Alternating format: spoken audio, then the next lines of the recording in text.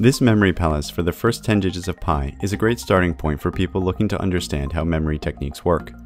It's also a great starting point for learning to use guided modules in Munx VR, Linguisticator's software for building memory palaces in 3D and virtual reality.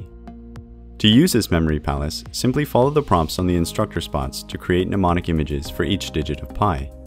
The easiest way to do this is by using rhyme. A number of suggested mnemonics are included for each digit. For example, the word tree rhymes with 3, the first digit of pi. It is easier to remember an image of a tree than it is to remember the symbolic information of the number 3. Once you have mnemonics for all of the digits, you can create a story to connect the images together. This will give a logic to the random images in this space. Maybe there is a special tree in the forest that produces hamburger buns as its fruit.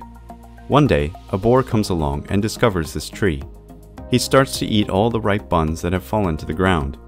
Blinded by his greed, he smashes into the tree, shaking it and causing a beehive to fall to the ground. The technique works best when you use your own images and your own story. Having a specific location for each digit within this space makes it easier to retain and recall the information. Practice recalling the 10 digits of pi by thinking of this space and the story you have created. You can also practice recalling the digits both forwards and backwards. This memory palace is free to download from Munx VR's store. For more information, please see the description below. If you would like to learn more about memory palaces and how to build and use them, please check out Linguisticator's online course in memory.